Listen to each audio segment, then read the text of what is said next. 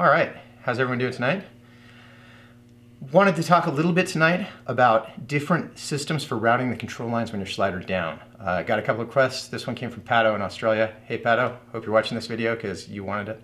I wanted to talk a little bit about different ways that people route the control lines when they're slider down, whether they go through the slider grommet, whether they go through the keeper rings, whether they go through none, whether they go through both.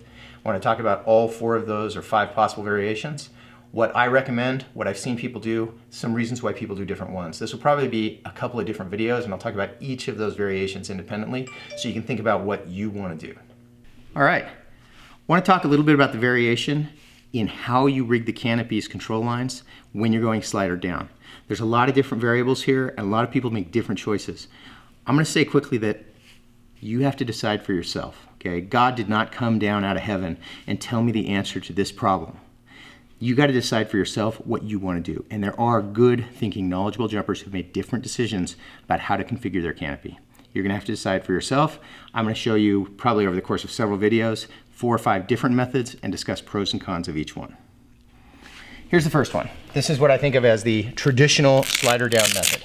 Slider is down. It's riding above the bumpers on the rear risers. Also could be done with the slider removed completely. And the control lines are completely free. Control line does not pass through the slider grommet. Control line does not pass through the keeper ring. That's true, obviously, on both sides. This is the traditional method because it's the fastest way to configure the canopy, or it's the fastest to clear a line over if you have the canopy configured this way.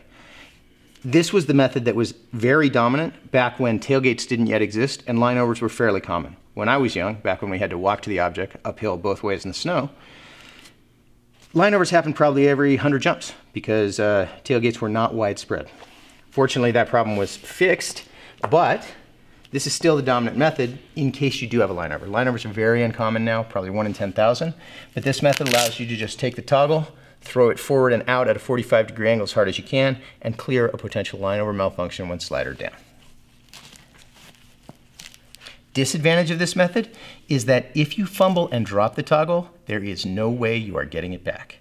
So if you grab for the toggle, fumble it off, now you're stuck flying on risers, potentially with a lot of tail deflection on that side. That means that this method is pretty good if you're worried about the line over malfunction, your landing skills are good, and your landing area is not terrible. This method can be a leg breaker if you have a line over or don't have a line over and fumble a toggle and you have a very tight technical landing area.